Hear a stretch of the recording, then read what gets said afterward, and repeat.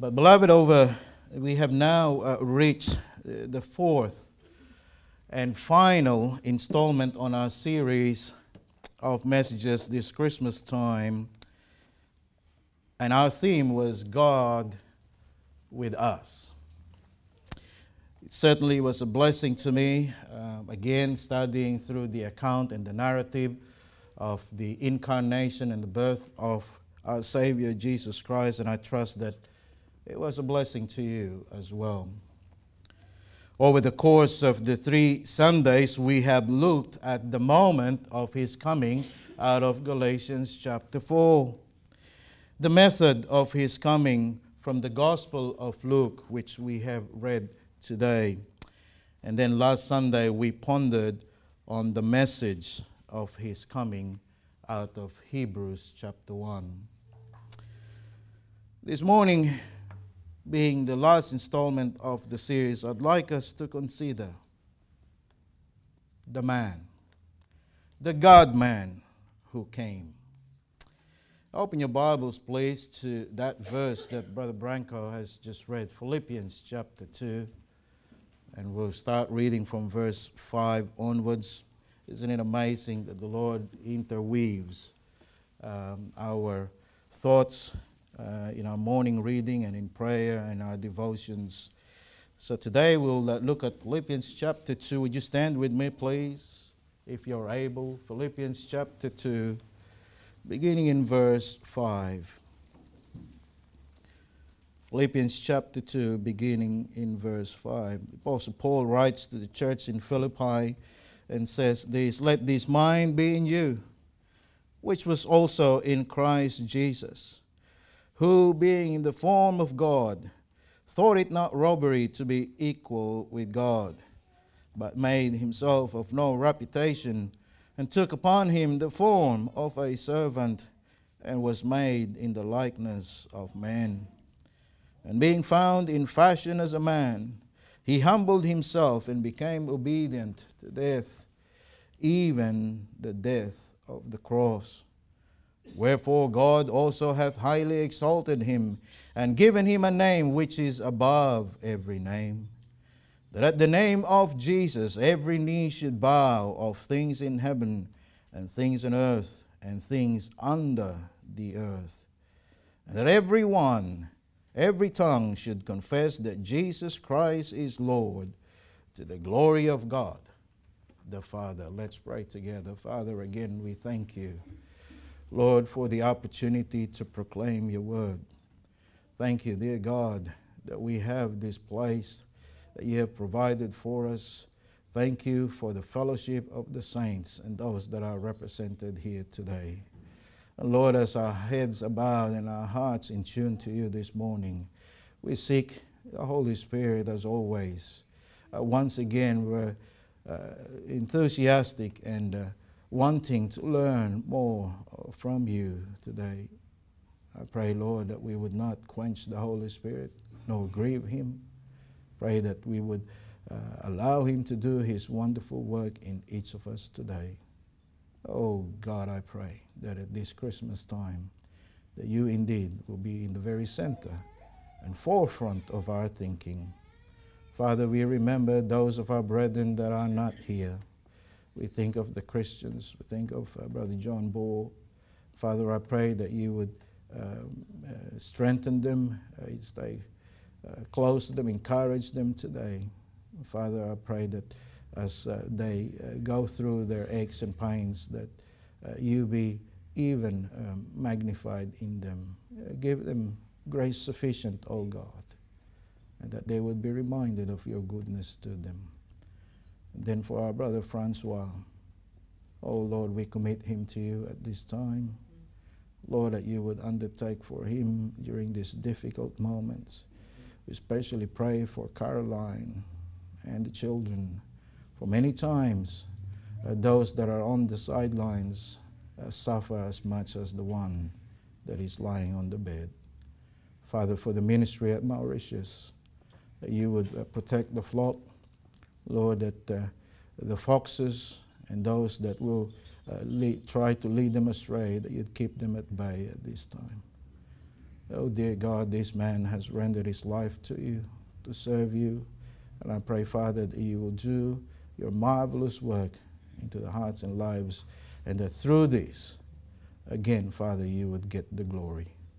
So, Lord, in the meantime, as we ponder upon the God-man, the incarnate man, Jesus Christ, our Savior, who came to this earth, Lord, I pray that indeed he will be magnified. And so we ask all of these things now in the mighty name of your Son, our Savior, Jesus Christ. Amen. Thank you. You may be seated. Christmas is my favorite time of the year. Without apology, I believe it must be celebrated. And I believe as a church we should take every opportunity, beloved, to proclaim the incarnation of the Son. Every opportunity to preach it, to point people to Christ during this time.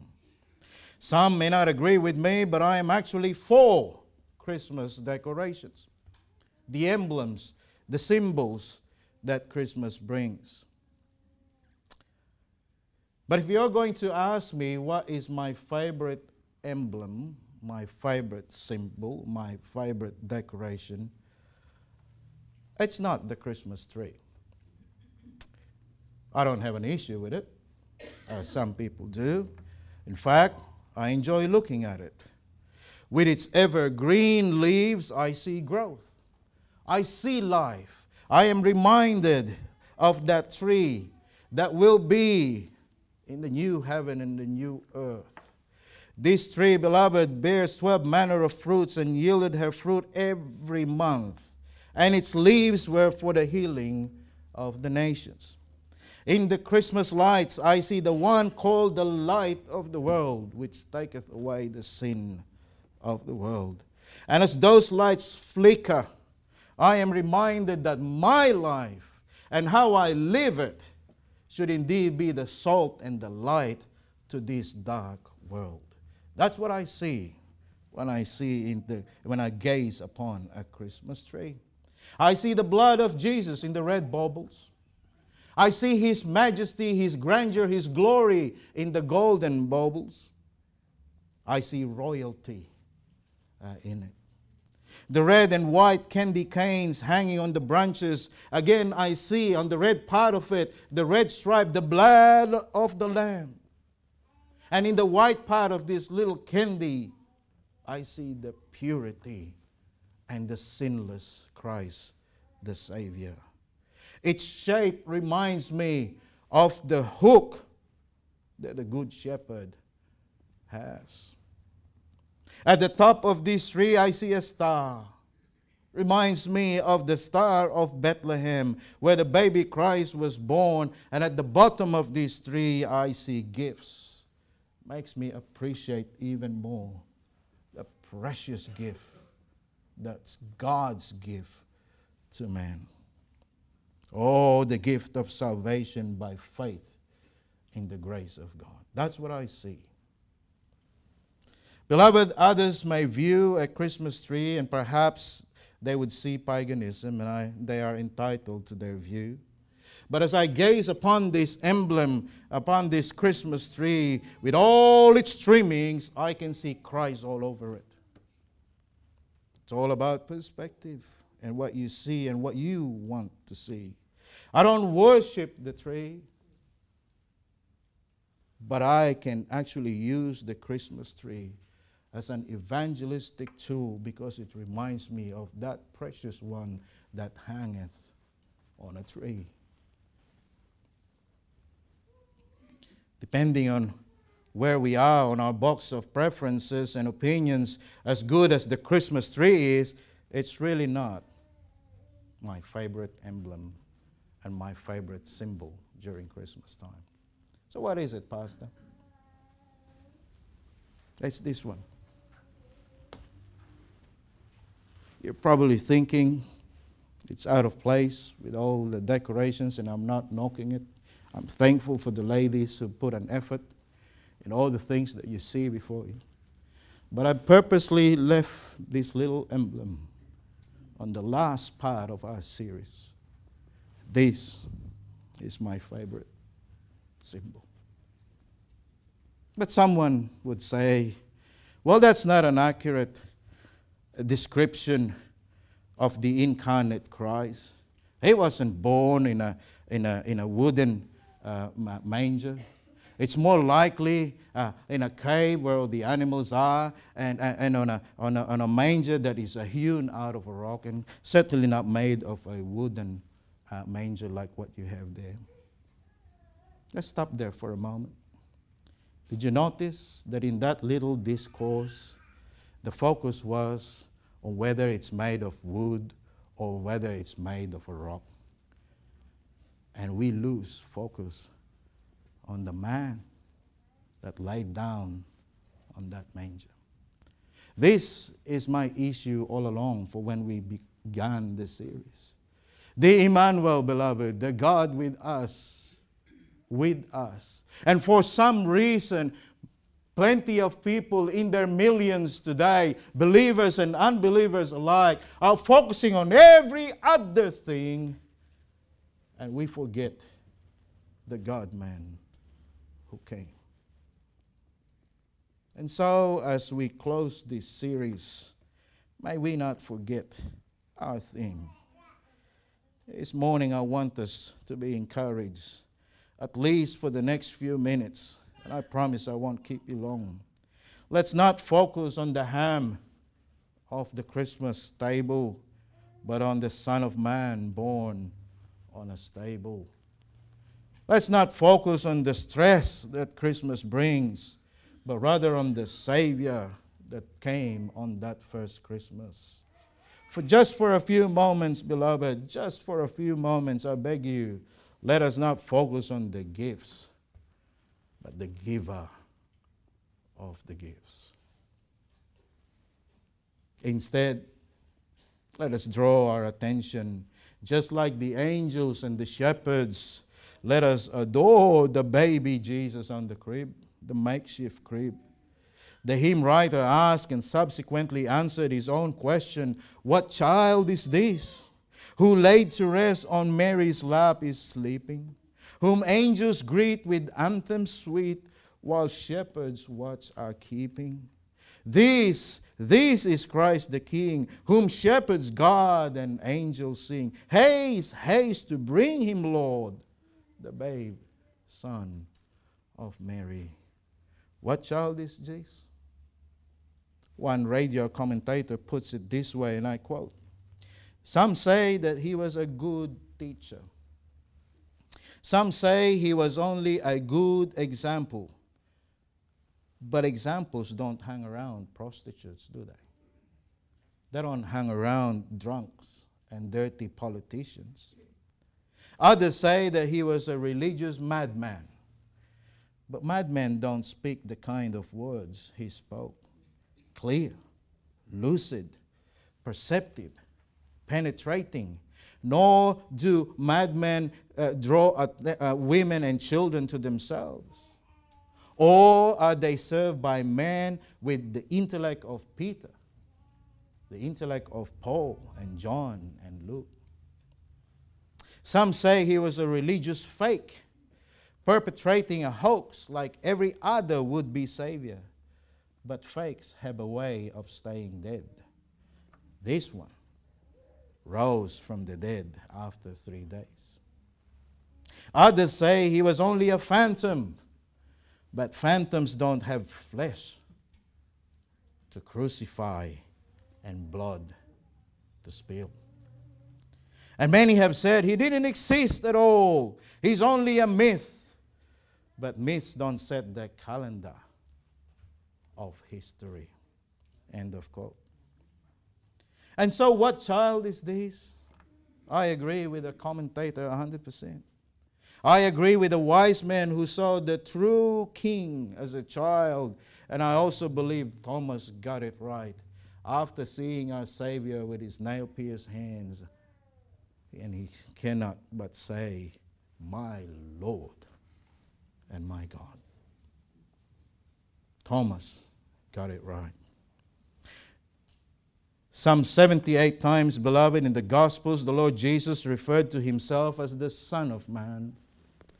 Even some believe that this was his favorite title of himself, a title of humility, a title of submission, and an attitude that I pray that you and I would all have. Let this mind be in you, our text says, which was also in Christ Jesus, who being in the form of God, thought it not robbery to be equal with God, but what? But made himself of no reputation. Took upon him the form of a servant and was made in the likeness of men.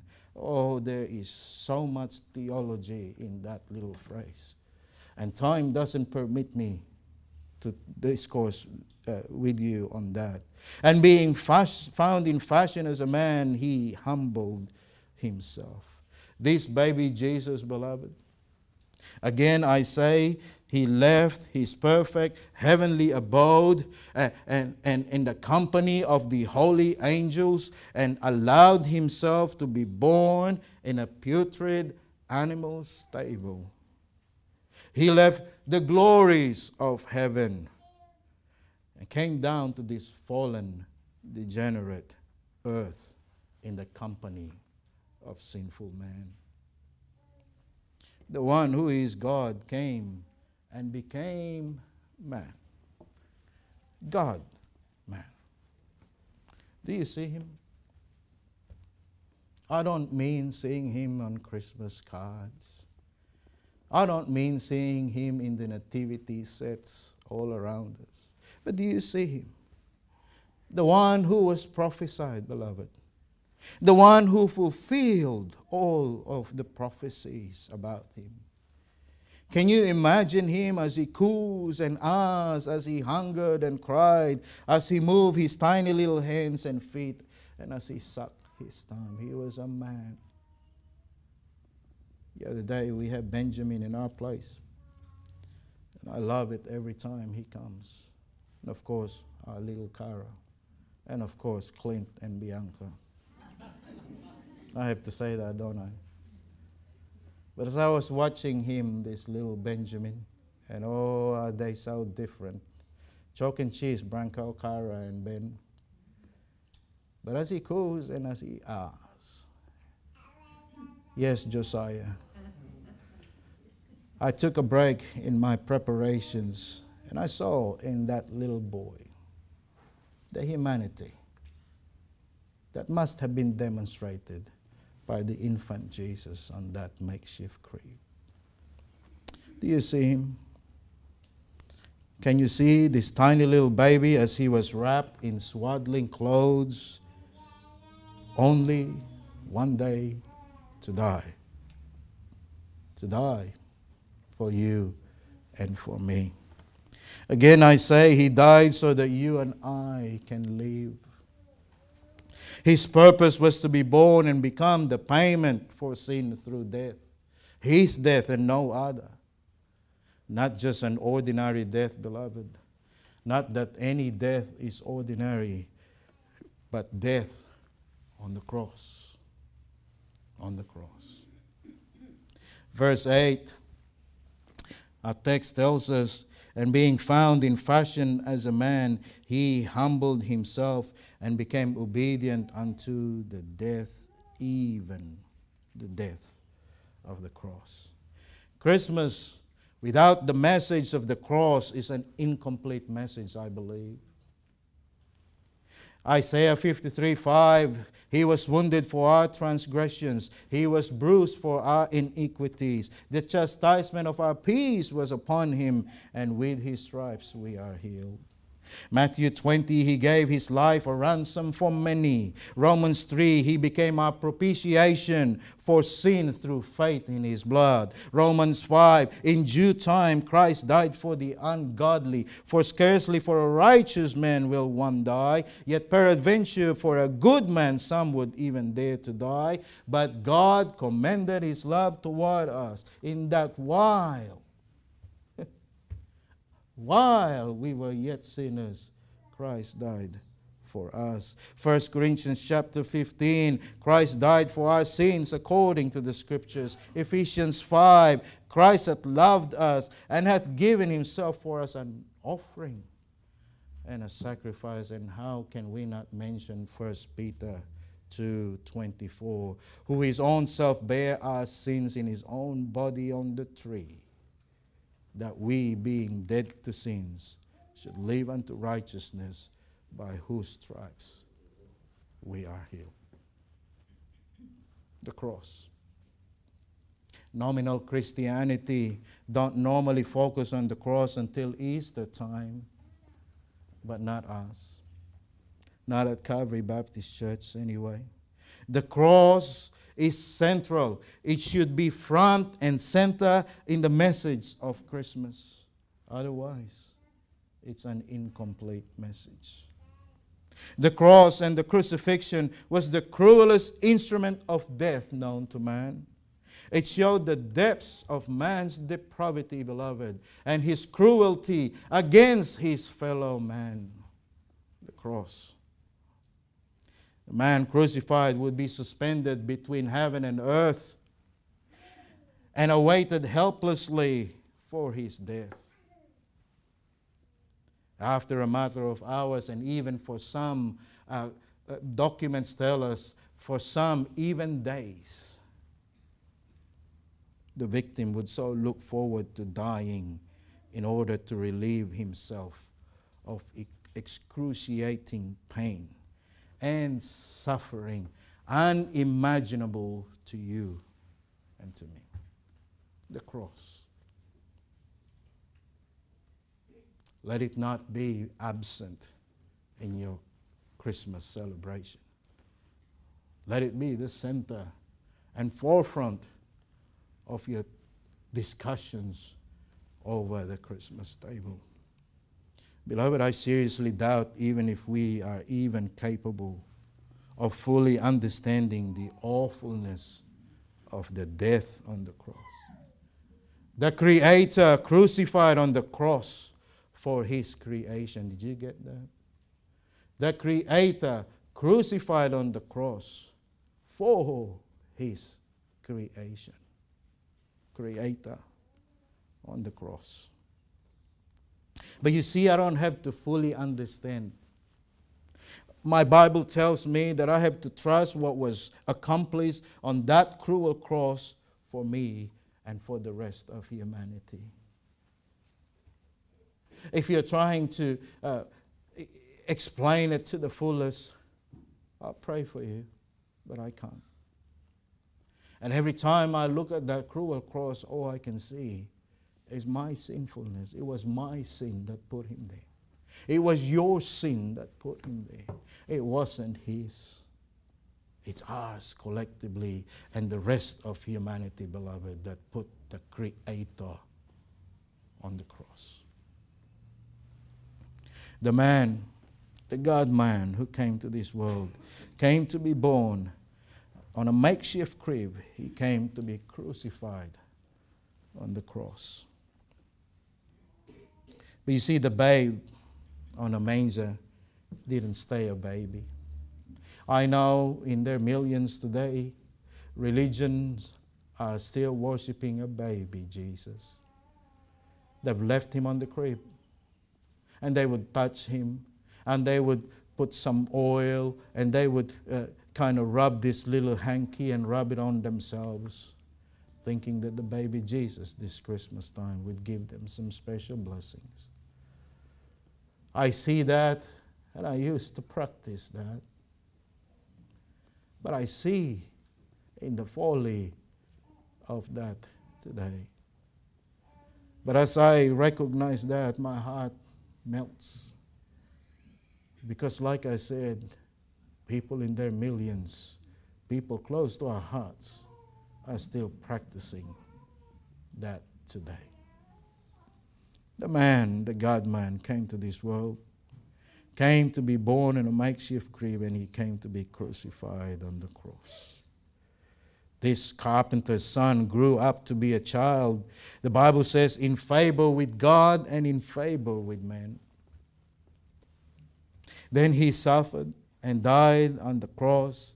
But verse 9 of our text, this is what Brother Branco was saying this morning. Wherefore, God also hath highly exalted him, and given him a name which is above every name, that at the name of Jesus every knee should bow, of things in heaven and things in earth and things under the earth, and that every tongue should confess that Jesus Christ is Lord. To what? The glory of God the Father.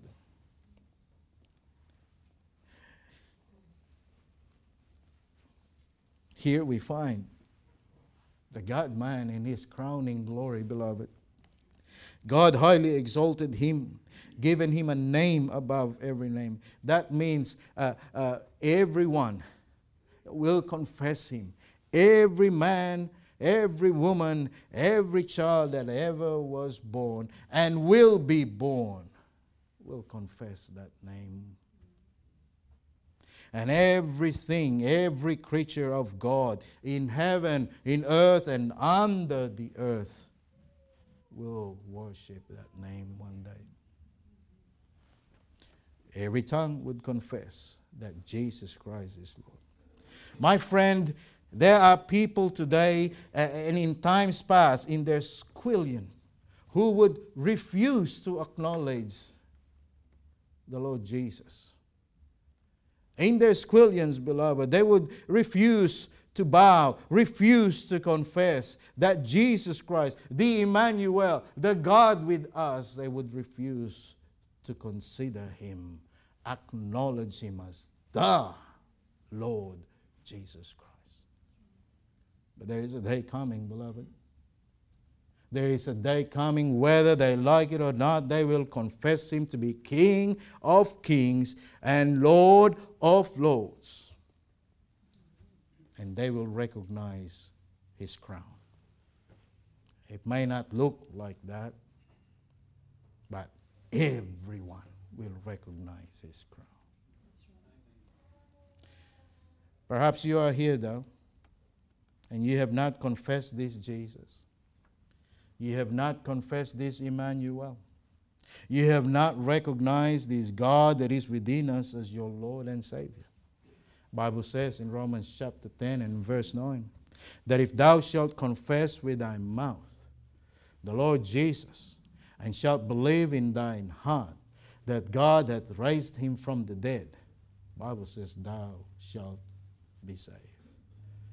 Beloved, this is the message today and Christmas time. This is the message on Easter time. And this is the message, at least from this pulpit, that will always be preached, that you are a sinner. I am a sinner. And we cannot redeem ourselves. And it will only be the Lord Jesus Christ that can save us.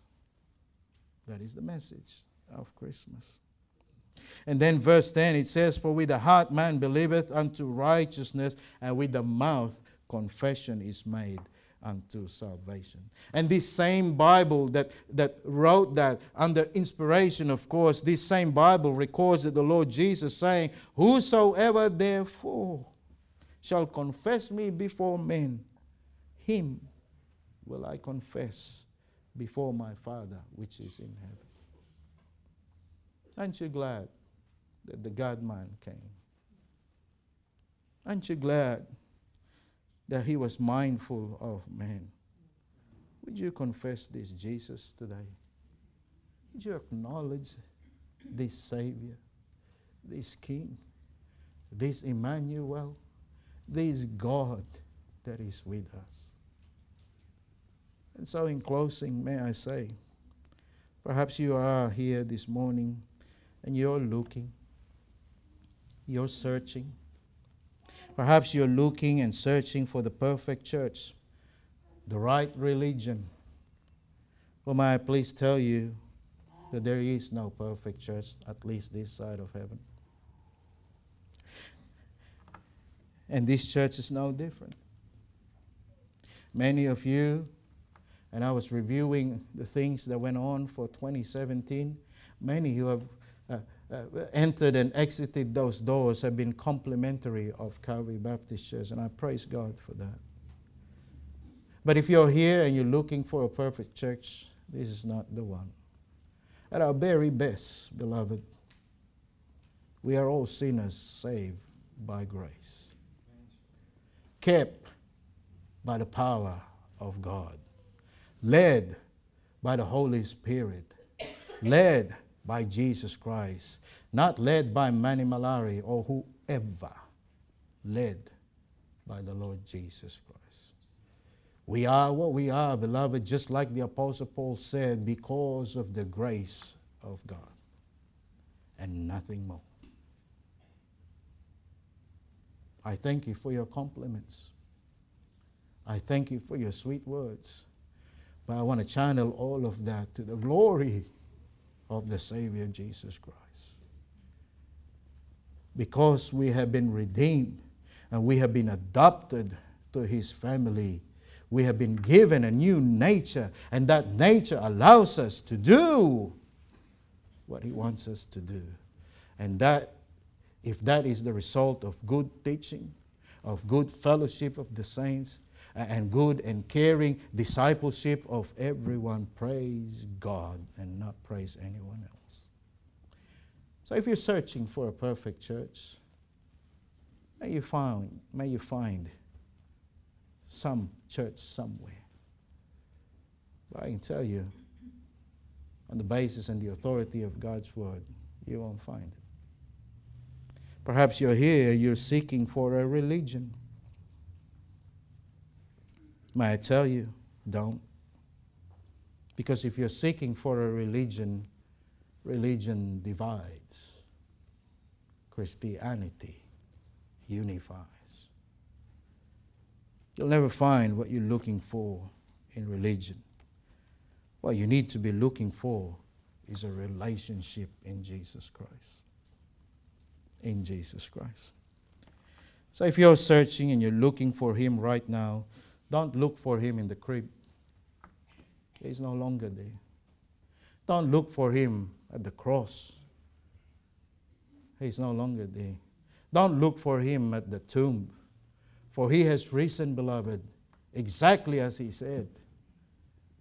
If you're looking for Jesus Christ and the right church and the right religion, look to His word. For in this word, the inspired word of God, you will see the Logos. You will see the Word that was made flesh and dwelt among us. You will see Him in all His glory and all His truth in this Bible that we have in our hands. Don't look for Jesus at the crib. Don't look for Jesus at the cross. Look heavenward, for He is now seated at the right hand majesty of God. Look for Him in His word. Many, beloved, throughout history, as we know it, saw the Christ prophetically and even personally. Deacon Stephen saw Him standing at the right hand of God before he was stoned to death. The Apostle Paul heard His voice thunder from heaven while on the Damascus road and again on the third heaven. The prophet Isaiah saw Him sitting on His throne high and lifted up. The other prophet Daniel saw Him reigning as the Ancient of Days. The psalmist saw Him riding on the wings of the wind. And beloved, the Apostle John,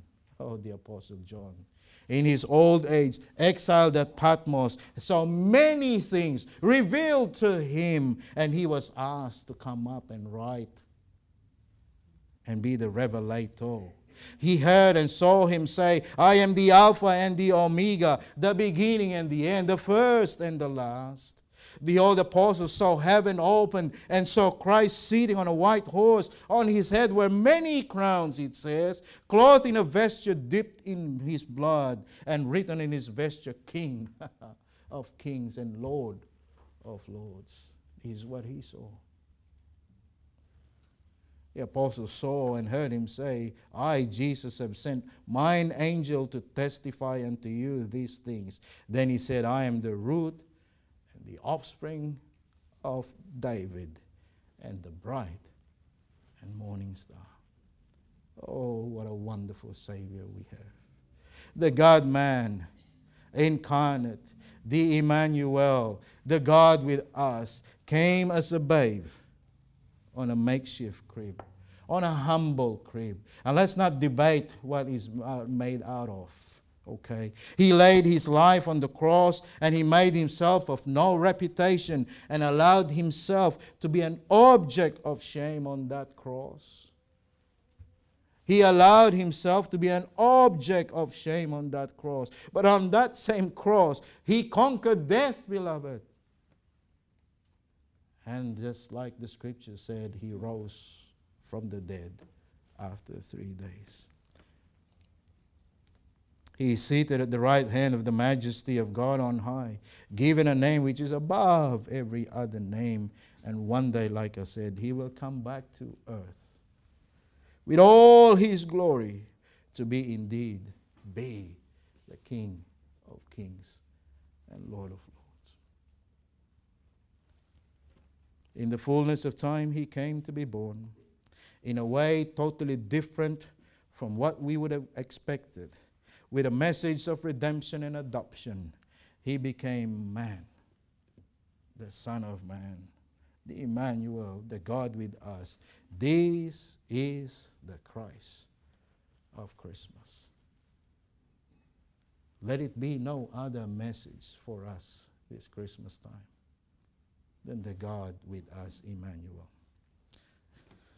Let me ask you, this man, this God-man, this incarnate man, this Emmanuel, this God with us who we've been talking about for the last 4 Sundays. Beloved, let me ask you, is he really your God? Is he really your King? Is he really preeminent? And as the year comes to a close, I ask myself, as I want to ask you as your pastor, is your loyalty, is your adoration, is your worship of the Son of God? Or is it someone else? Or something else? As we go home today and celebrate with family and friends, may I encourage us all, make Jesus Christ indeed the King, indeed the King of our life. Let's pray. Father, thank you once again for the opportunity and the privilege to preach your word.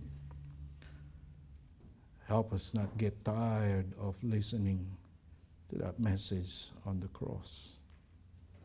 Lord, at this Christmas time, while we celebrate and enjoy the freedom we have because of the liberation we have in Jesus Christ, oh God, may we not forget the giver of the gift. And so, Father, we thank you. We praise you for indeed back in the Garden of Eden, you started communicating to us, seeking man. Where art thou, you said. And oh, Father, I pray that during this Christmas time, indeed, the Lord Jesus be the very center and forefront of our celebrations. We give you thanks for the wonder that you are. We ask it in Jesus' name. Amen.